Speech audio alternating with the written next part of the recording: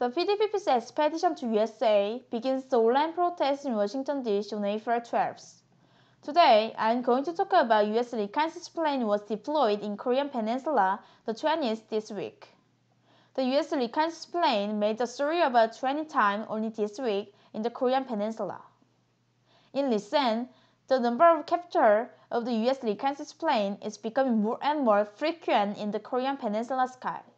It is because the number of flying increased while the U.S. reconnaissance plane intentionally exposed their signal. The U.S. continually raised the war crisis in Korean Peninsula by deploying the U.S. reconnaissance plane around there. The cost of the reconnaissance plane, launched about 20 times this week, is expected to be at least tens of millions of dollars.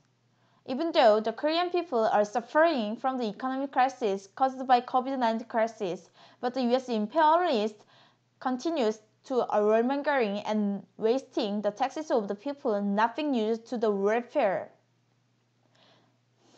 The provocation of war by the U.S. imperialists is killing the lives of domestic people as well as the lives of foreign people.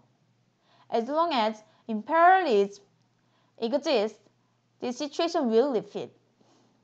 Therefore, there left the only way for us to struggle against the imperialism to the end. That's all for today. Thank you. April 12th, 2020, in the Washington, D.C.